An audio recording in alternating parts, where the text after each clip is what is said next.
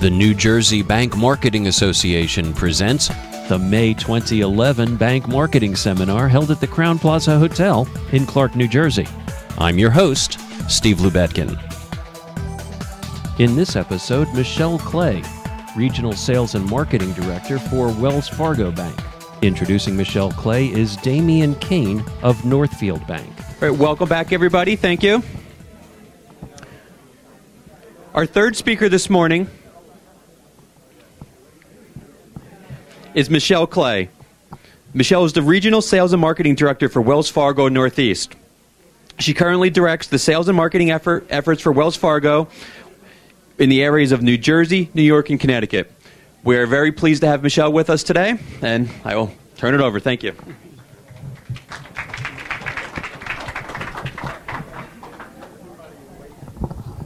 Good.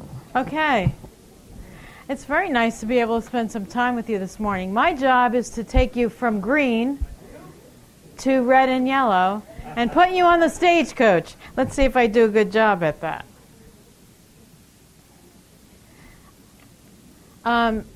This is my 37th year with the new Wells Fargo. I started back in the First National State days, and this is my fourth brand introduction in this market. So think back at First Fidelity. Some of you might remember that. Think back to First Union. Some of you might remember that. Think back to Wachovia. Some of you remember that. And I'm pleased to say, after 37 years, I have really saved the best for last. So I'm pleased about that. Introducing the Wells Fargo brand in the Northeast and really across the East Coast, because you can see in that faded map that we have a number of offices across the East Coast, branches, we call them stores, almost 3,000, so over 2,800. And really the introduction of the Wells Fargo brand on the East Coast has a different meaning because Wells Fargo is known as a West Coast bank. And really when you think of Wells Fargo, you might think of the mortgage company, well known across the board, across the entire country. You might think of some corporate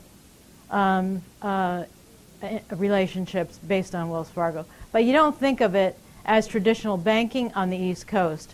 So the introduction of the Wells Fargo brand on the East Coast has a lot of unique challenges and opportunities, and we really took a great deal of time to look at what we were going to do from a conversion standpoint, as well as from an introduction of a brand standpoint. And Allegra talked a little bit about conversion connection to changing of the name. So when we start to look at the East Coast in general and the conversion activity, it was a very disciplined plan to do conversions, starting on the West Coast in Colorado and then coming down through the East Coast. The Northeast was scheduled for, as you know, February in New Jersey and March in New York and Connecticut. And then the conversion actually will continue on the East Coast and really finish up toward the end of this year. And changing the name and introducing the brand in that kind of a fast-paced environment is really a very challenging activity because the name is changing at different times as you convert across the East Coast. The media in this market, Northeast, is a very cluttered media market, so that's an added complexity. We have overlapping markets. We have in southern New Jersey, we bump up into the Philadelphia DMA, and the Philadelphia conversion just happened in April. Again, so overlapping markets really played into our decision making around how we were going to introduce the brand. And in New Jersey, you know, we have not only South Jersey in the Philadelphia DMA, we have North Jersey in the New York DMA. And so New Jersey converted in early February and New York and Connecticut in March. So what we decided to do was take a look at all of those things and then do some focus groups on really what people thought about the Wells Fargo brand. And we actually included in those focus groups how they felt about the Stagecoach. I was talking to someone today about that. Stagecoach has different meanings for different folks. And so how vibrant were we going to use this icon of the Stagecoach in the introduction of our brand was really a very deliberate decision. And I will tell you that the reception to the Stagecoach has far outweighed my expectations, and in addition, far outweighed what we found in the research. The research kind of showed that the folks were thinking of the Stagecoach as a little bit old-fashioned. At the same time, they really like the Stagecoach from a stability, security, strong image, and then we'll talk a little bit more about that as you start to see the Stagecoach and how we introduced it in the advertising particularly. We decided to do a soft launch of the brand in New Jersey after the New Jersey conversion because of all of the complexities I talked about and the market overlaps, and then to do a full brand introduction after New York and Connecticut converted in March. We also decided in introducing the brand, we really needed to pay attention of the two legacy brands. The Stagecoach is a very strong brand in Wells Fargo. Wachovia had its own brand, very embedded in service. Kevin mentioned, you know, he thought we did a good job with the Wachovia brand. Let's see about the Wells Fargo brand. So we had a very strong brand in Wachovia that we really had built on service and closeness in the community, and we needed to tie that very strongly to the new strength of the Wells Fargo brand with that security, stability, history that comes with all of that brand. So that was part of very much all the decision making that you're going to see represented in what I'm going to show you. And then I would say the last piece of it was we're a national company, but we operate very locally in the markets that we serve. And one of the real strong bedrocks of Wells Fargo is that local decision making. And so John Stump, who's our CEO, has an expression that our job is to out-national the nationals and out-local the locals. And so we needed to make sure that we showed that strength in the local imagery, as well as make sure that folks knew that we had a lot to offer as a national company. So we had the strength of all the products and services and the ability to invest in technology and have that come to bear in value to customers, but we were executing that very locally in terms of the people and the decision making that was there. So very much a marriage of those two things. And I would say those things that I just talked about were really the foundation of how the brand was developed. Now, what I thought I'd do today is share with you some of the things that we did from a communication standpoint, and then talk about the general market introduction of the brand, some things we did with diverse segments, and talk about some experiential activities that we did as well. So, communications, it was very much a combination of what we wanted to do in representing this brand externally as well as internally. And from an external standpoint, we actually did something that I never did before, but I really love it. And so I'm pleased and proud to share it with you today. We did a what to expect letter. Before we did an actual letter to tell folks this is your account, it's converting from this to that. We did something that said to customers, we're going to be converting your accounts, and it's more of a friendly approach to what's going to happen. Be secure. We're not going to change some things that you have come to expect from us, and we'll be changing other things, and we'll tell you over the next period of time what is actually changing. But we actually did something else. We allowed our customers to choose from 5 charities. So in each of the mailings, and they were very locally selected. So in southern New Jersey, in northern New Jersey, and then in New York, and then in Connecticut, each of those regions selected 5 nonprofits. And we allowed our customers to vote. And based on their vote, they were ranked at the end, first, second, third, fourth, fifth choice. And we gave donations to those nonprofits from $5,000 to $40,000. So our customers were engaged in the start of the conversion activity. And we really wanted them to understand our value statement in terms of our community involvement was not going to change. Again, very much a part of Legacy Wachovia, very, very, very much a part of Legacy Wells Fargo on a go-forward basis. We got huge responses from customers on this. Very appreciative of the fact that we were involved with our local communities. We were willing to give some money to nonprofits, and it was going to be kind of a fun way for us to engage everyone. So I would say this was excellent in terms of brand introduction. The second part of this was team members. We call the folks in the company team members. We have, how many, Kevin, in total around the company? Over 280,000 team members. So we call them team members. Our team members in Wachovia were I'll say that the folks from Legacy Wells Fargo would always be asking this question: how do the folks feel? Because this happened over a 2-year period, from when we actually did the acquisition and merger, and now when we're actually doing conversion and introduction of the brand. So how are the people feeling? Are they comfortable? Are they going to feel sad about the loss of the Wachovia brand?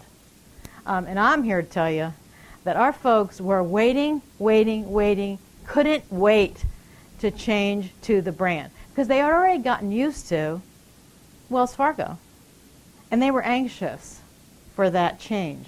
So when we did change signs over the weekend, we did about 3,500 sign changes in all those stores over the weekends of the New Jersey and the New York and Connecticut conversion.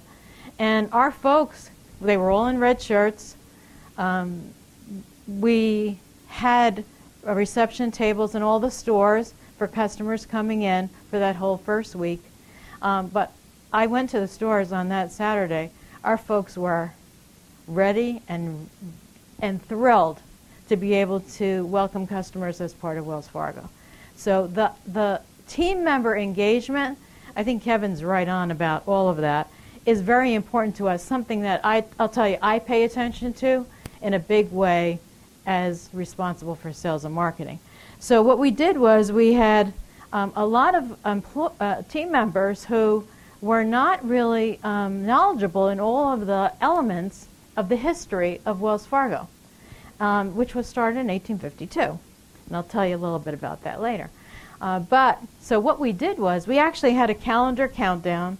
We did brand booklets, and wallet cards to talk about the vision for the company, and wanting to satisfy customer needs is a foundational element of that, which plays right into anyone who's ever worked in branches or stores, as we call them. They hold their customers to their heart all the time. And we did also a treasure box. You can see a little strong box. In the strong box we had fun facts about the company. And we did games throughout the early part of the conversion schedule, so that the team members in the stores had a lot of fun learning about the history of the company that maybe they didn't know. And also we had customer fun facts that they could share with their customers as part of the opening week. So they were learning about the company, and then because it was fun, they were then sharing it with their customers. So this whole thing around the employee engagement, team member engagement, is so critical to any success, and I think we spent a lot of time with this, and over a long period of time to get our team members definitely engaged in the process. From an external standpoint, Kevin's here with me today. He's our corporate communications director, and we work very closely. So we really made a concerted effort to make sure that we were out in the media with our story, The Stagecoach is Coming, so that people understood what this stagecoach was all about. And there's just some of them there. We also did a lot of Center of Influence receptions. When we did over the weekend of the sign changes, we scheduled those as well as ribbon cutting events, and we made it like a real opening, like you were opening up a de novo location, a new store. And we were changing to Wells Fargo, we were changing to a new brand, but the same people were there, they were excited and willing and engaging in welcoming the same customers that they had been serving through that period of time. Now, from a creative standpoint, we have general market. I'm going to show you some of the commercials and how we staged the commercials. There's 4 or 5 commercials. We did them in a specific order. You probably have seen one or more of them, but I want to show you why those specific commercials were chosen and the messaging behind them. I thought that would be interesting for you. And then some activities on diverse segments. Our agency is Lippincott, and yet we have diverse segment agencies focused just on these segments, so that we are doing things that are important to our customer base, which is made up of all these segments. So we have Hispanic, African American, you'll see some Asian, and you'll see some LGBT. We looked at all channels. So advertising is a channel. Allegra mentioned experiential. You're going to see a lot of that kind of activity, as well as what we did in store. Because what we did in store, I think, is setting the stage for all the other. We did change the look of the stores, and that facelift, I call it a facelift, our team members, it helped that engagement from them, because it was, it's home for them.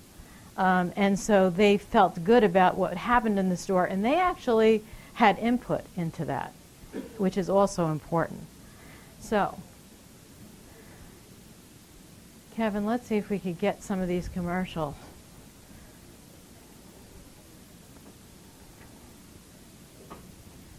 I'm going to show one, and then I'm going to talk about it, because the staging of these commercials, I think, is important to how we wanted to represent the brand introduction over a period of time.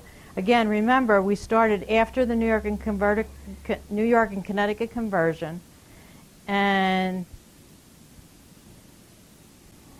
that is probably the cycle of that is probably ending right about toward the end of this month. More innovative online tools to help you reach your financial goals.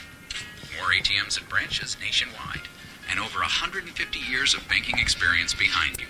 But there's one thing that won't change. Those same friendly faces you've come to know and trust will be with you when you want to move forward. Wells Fargo. Together we'll go far. Okay, that's the first of them. And what you see is the store changing. So you're seeing blue and green move to red and yellow. And you're seeing the pulse mark of the Wachovia brand transition into Rains and Roads for the stagecoach. You're also seeing something that is very important. Kevin mentioned it, and Allegra, I think, even referenced it. When you go into a store, what do you want to see? If you have been having good service from Maria, you want to see Maria. And so that speaks to that message, that we're not going to change out. Everything's not going to change. We're still going to be focused on service. We still have the same people that are going to be there to serve you. So we move from the changing of the stores to the next spot. Life is always moving us forward, leading us down paths we never imagined. For over 150 years, Wells Fargo has been moving forward with our customers, creating financial tools for the twists and turns of life. Now that Wachovia is Wells Fargo in New York, New Jersey, and Connecticut, we're with you when you're ready to move forward. Wells Fargo. Together, we'll go far.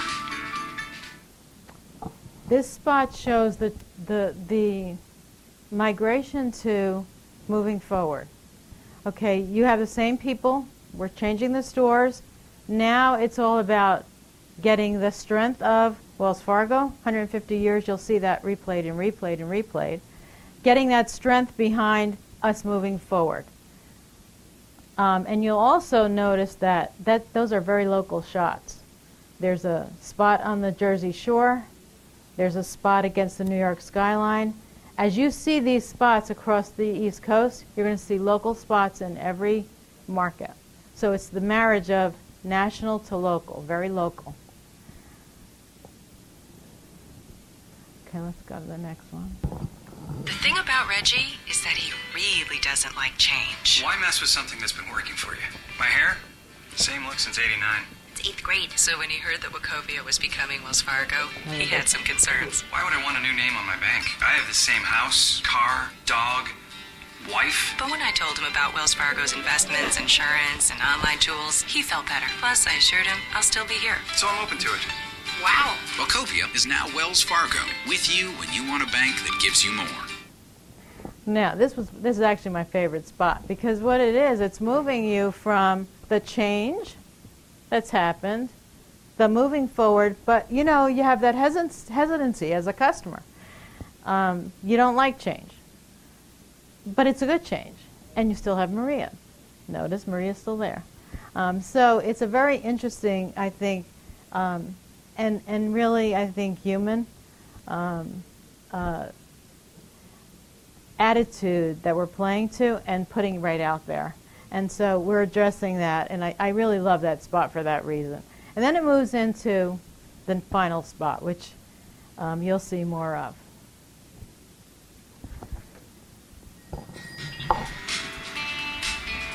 At Wells Fargo, we love helping business owners move forward. When all you have is an idea. When business is picking up. When business is expanding. We're there for you, with solutions ranging from payroll to cash management, all backed by the #1 small business lender in the nation. Now that Wachovia is Wells Fargo in New York, New Jersey, and Connecticut, we're with you when you're ready to move forward. Wells Fargo. Together, we'll go far. Now we're into the final spot, and it's very much the value that we have to offer to the customers that we serve. And so it's more product focused, it's more value add, it's more relationship building, but it's out of a series of these spots that I think the real message of the brand comes through. I'll tell you that normally when I've introduced brands before, it's a brand spot on TV. You don't have this change from experience of the human nature included in it. You don't have this change of the stores out there. You don't have all of the brand positioning that you're going to see in those 4 spots. So I really think that it's important because it's very different from what I have seen. Creative also includes always the newspaper. We did a lot of, again, national and local. That blend was very important to us. So you're going to see us with all in the large papers. You're also going to see us in local papers, as well as business journals. And the spots are very focused. They're very New Jersey. It really speaks to the local market, and it will do that throughout the East Coast. So you'll see New Jersey, and you'll see actually some of these spots are more brand focused as well, and then position again like the TV spots into the product. Let's see. Online takes the same path. These paths are very, regardless of the media, the paths are the same. It's all about the change and then the payoff in value and product at the end. And you'll always see the blue and the green postmark change into the lanes and the roads. So, outdoor is a big part of what we did. I know that you've seen that. We had, I would say, a focus on transit, train station domination, both in the general market as well as in some of the markets where you'll see a South Asian in Metro Park. So it carries through over general market into diverse segments, depending upon where the train station is. Hoboken, there's a Hispanic focus, very definitely woven through those four medias. Bus wraps, we have a ferry wrap, and I'm going to show you some of those. Wallscapes in New York, we actually had selected some big wallscape, and I'll show you those. And then billboard positioning, very strong on the major roads, as well as we selected them based on some proximity to sports arenas. We did change the name of the Wachovia Center before this started because it's a big venue, and it does pay off into the brand introduction both in New Jersey, southern New Jersey, and also into Pennsylvania, of course. So that's now the Wells Fargo Center as well. And then we did some non-traditional, which I like the ferry wraps, but we're doing some cinema. Never did that before. And we're also doing some phone kiosks. And I'd like to show you some of those. This is in Grand Central Station, and you can see the messaging is very much what I talked about. It's now we're going places, go forward. Wachovia is now Wells Fargo. We're with you we use tri-state area in many cases because of the overlapping of the New Jersey, New York, and Connecticut market. Helping people get to where they need to go. And we built on the strong reputation, definitely, and the service of Wachovia, but the rich history of Wells Fargo. So you'll see that. This one is, again, there's our fun too. So this one is next to Madison Square Garden. It's one-on-one. It's our approach to banking. Wachovia is now Wells Fargo. You'll see this one in the Fashion District, a new look, just in time for the season. And they're huge. So size matters when you're in outdoor. This one is as you approach the Lincoln Tunnel. This is Wachovia is now Wells Fargo. Again, tri-state area. This is, you may have seen some of the buses.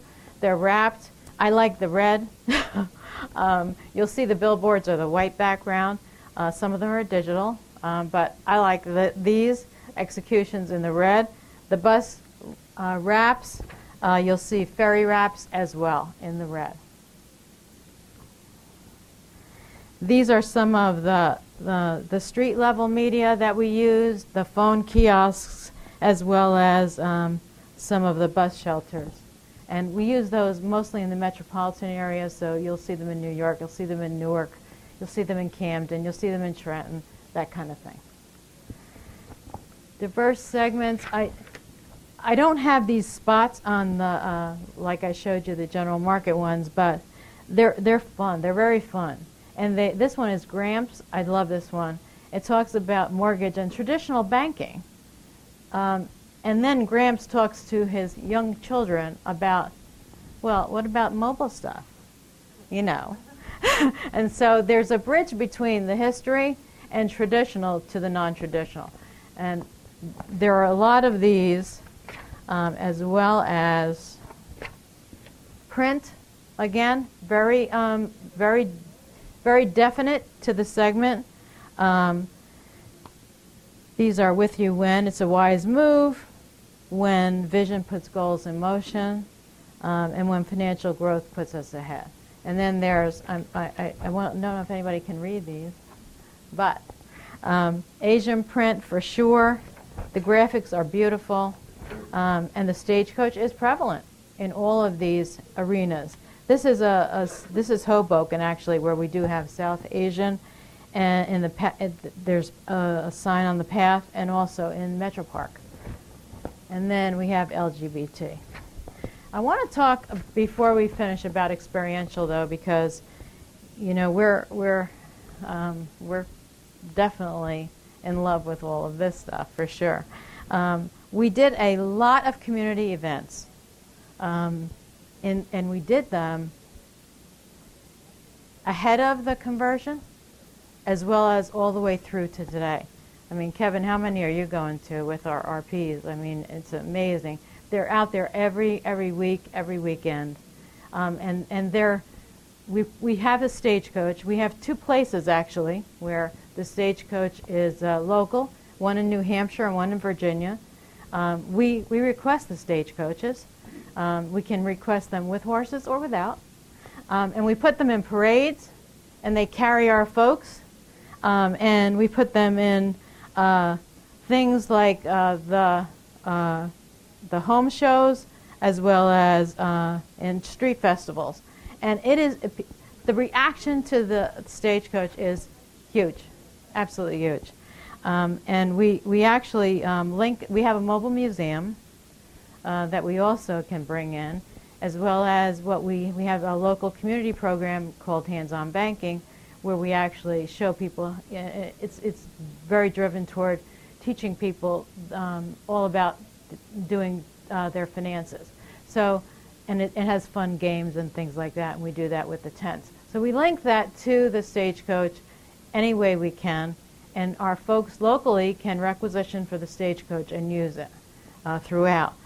We did something special in New York City, and I don't know if you know this, a little bit about Wells Fargo history and trivia, is we were founded in 1852, and our founders were also the founders of American Express, Henry Wells and William Fargo. And so we had our anniversary just recently on March 18th, and we linked that anniversary to our brand introduction in this market. And on March 18th, we also linked it to something that I talked about early on, the What to Expect mail. One of the nonprofits that got money as part of our outreach was the USO. And so we presented the USO with the check on March 18th, our anniversary. And part of the things that you might see in New York, and I didn't have any spots for New York, there's just so much to show you that I just would take into tomorrow. So in New York, on the big windows, you'll see Hello New York signs. So we made this our Hello New York campaign.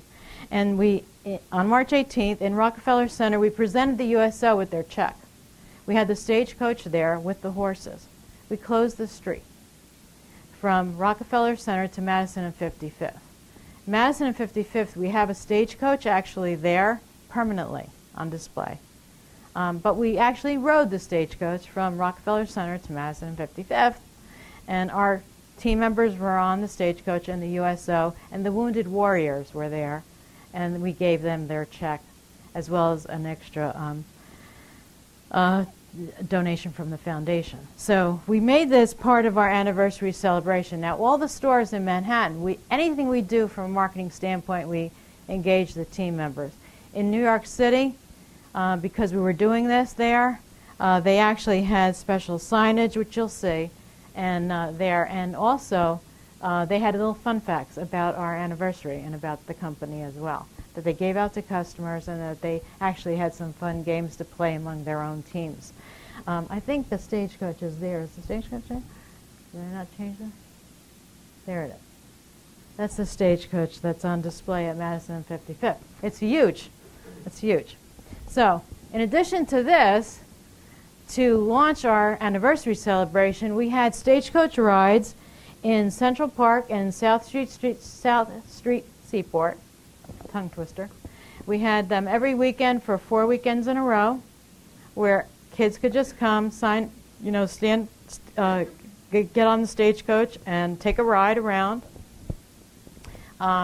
We also had complimentary pedicabs. I think, Allegra, you use these. We wrapped them in red, not green. And we use those pedicabs. We also had street team folks on the streets giving out Metro cards to folks, have a free ride on us. And if they wanted a ride to the train station, they could get in one of the pedicabs and get a ride to the train station as well. And the street teams also had pop-up maps of the city. So we gave those out to customers and to folks on the street. We also did one other thing in Times Square. We had one thing I didn't show is we had a concentrated effort in social media. So Twitter, Facebook, and YouTube. We did a street mob in Times Square where the dancers had the red and green T-shirts and changed them to the red and the yellow. And that had, I haven't seen the final numbers on that, but those things just fly all across the media, and so we did that as well. And I'll tell you, the team members got such a kick out of that, because it is true, you know, as we go into the social media, you can see the younger folks that are team members saying, hey, they really get it.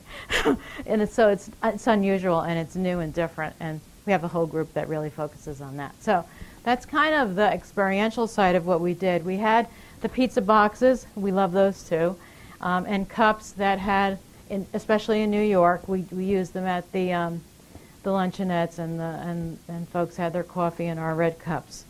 And we also used them in Trenton and in Philadelphia that I know of. So I'm not sure where else, but we did use those two things. So when you think of introducing a brand, as I did 4 brand introductions ago, I thought about changing signs. And it's a whole lot more than changing signs, but it's a whole lot more fun than changing signs as well. So I'm open for any questions you guys have. Or Kevin, did I forget anything that you think I could cover with this great group? Yes. No silly question. If the horses aren't pulling the stagecoach, what is it? Got a little engine in it, or? No, either the stagecoach with or without horses, he said. No. It's permanent. Permanent. Okay. Yes, permanent. Yes. So obviously, if you're in a parade, then you have the horses. I've learned all about stagecoaches. Actually, there's even called the Buffalo Bills stagecoach. That's a small one that I used at our kickoff event for our team members.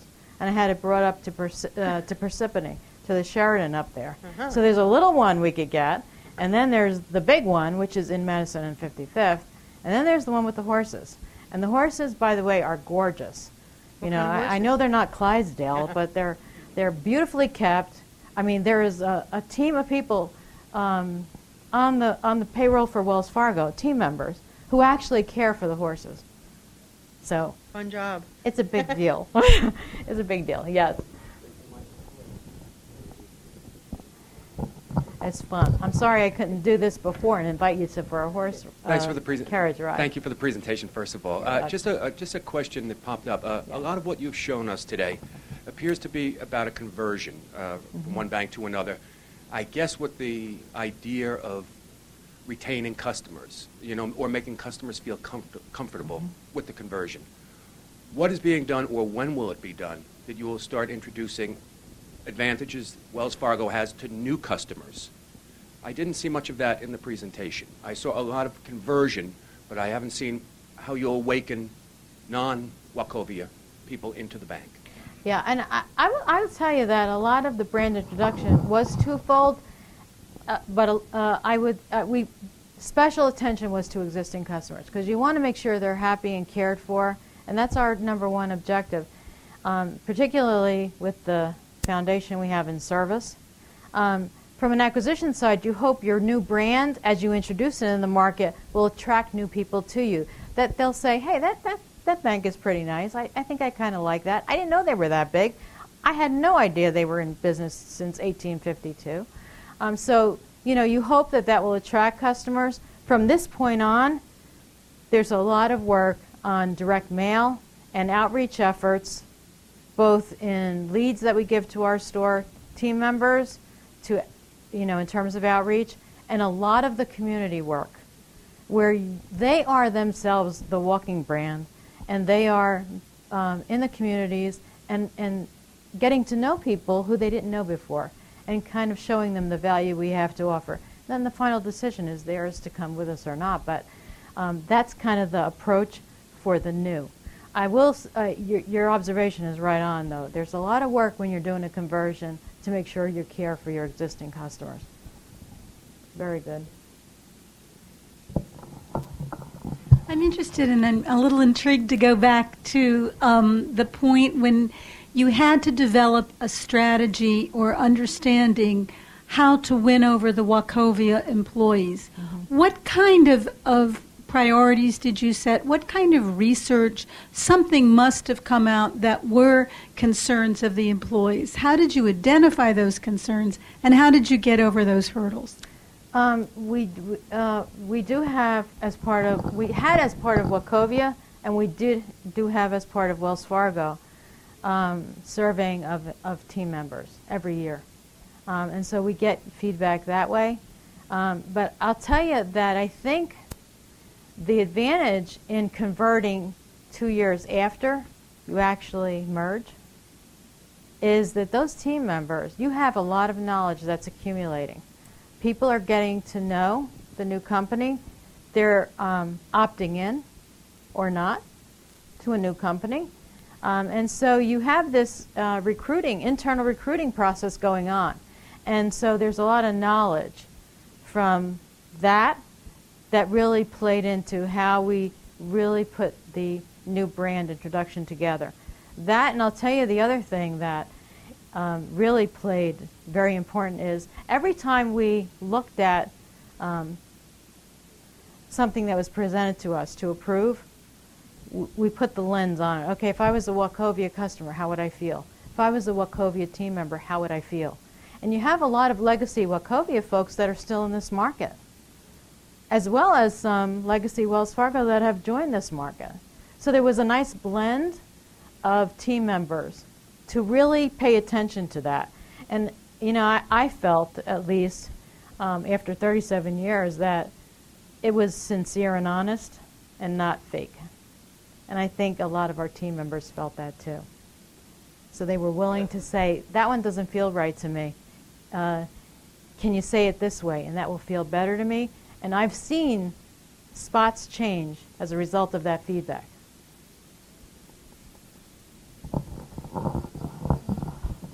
Michele, you shared a lot about the initial conversion, but can you share a little bit more about what your future marketing plans might be?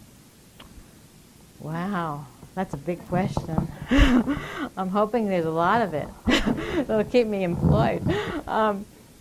We have, I think, a couple of things. There's a lot of focus on the community. There's a lot of focus on continuing and an understanding that we have to continue to be in media. There's a blend, though, of what's done from a corporate standpoint and what we do locally. There's direct mail. There's a lot of focus on the value that we add to a customer. So it's always going to be, how do I say it, steeped in the brand, but it's going to be more about what else we can offer. That's what I've seen in the continuation of the marketing activities.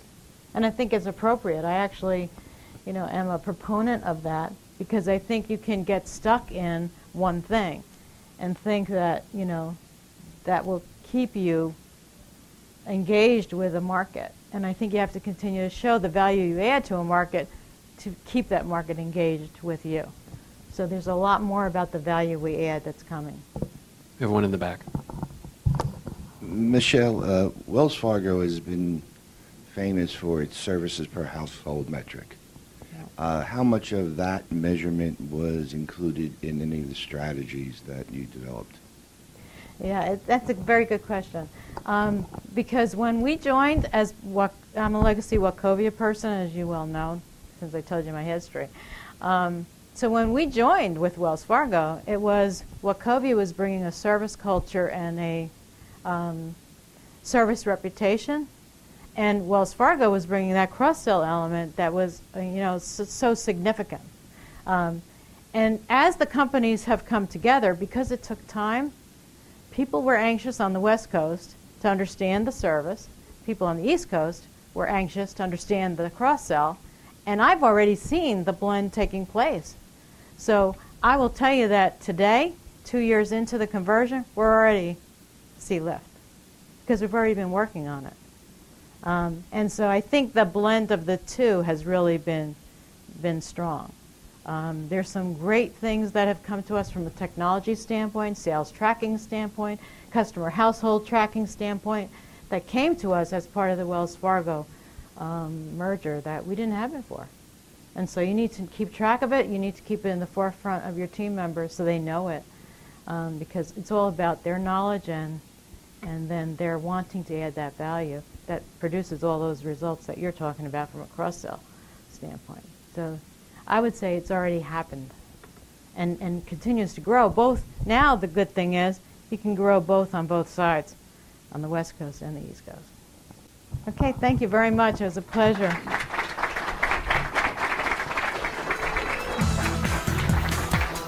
Thank you, Michele. We hope you enjoyed this presentation from the New Jersey Bank Marketing Association.